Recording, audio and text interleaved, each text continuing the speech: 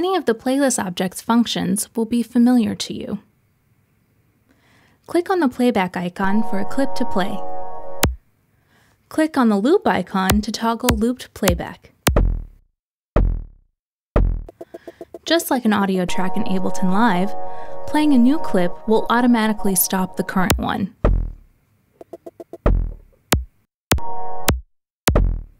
You can select a portion of a clip to set that clip's loop points. You can creatively scrub the file by moving or changing the loop points around.